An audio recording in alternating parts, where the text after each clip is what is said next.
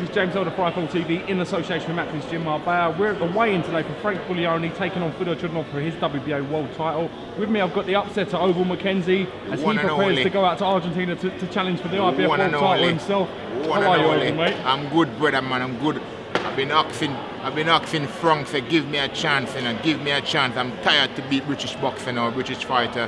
I want to go abroad to do the business, and it come true. My dream come true.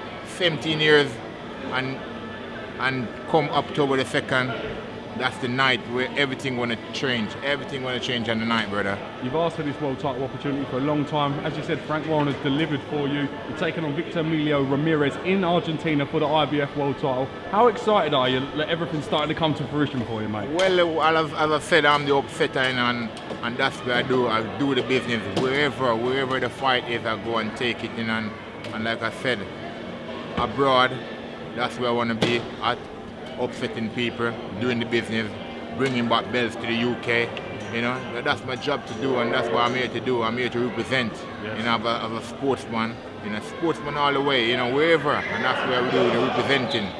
You've been out training in Tenerife, preparing to go out for this. How was your camp been in Tenerife? What was it like out there? Well, it was good. It was a good stuff, man. I was out there training with the Royal Air Force boys, them as well. I met them up, I do a bit of session with them, take them on a bit of runs, a bit of swimming, a bit of shadow boxing, a bit of sparring, everything, and then I get this fight 11 days notice, and I just hold my hands up, yes please, I'm ready, good to go, I mean, what is your best weight, lightweight or cruiserweight? Because I know you're more than capable of fighting at both weights, but what do you prefer fighting at? To be honest, I get love in this cruiserweight, I don't mind, like, if I get a fight, a light heavyweight, a Royal Tiger fight, I'm in. But cruiserweight, I love it as well. Like, I don't have to make weight, going to the weigh-in on the day, I'm eating a nice, good breakfast, drinking water, I have to drink water to make. I love this cruiserweight, It's good stuff, mate. I mean, you're from Jamaica, you've resided in Derby for a long time, you count the Peacock in Canning Town as your home.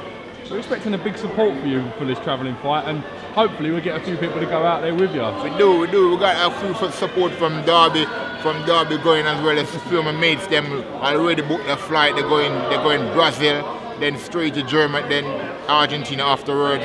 So it's all good, and a couple guys from the Peacock gym as well going also as well. So I'm loving it, man.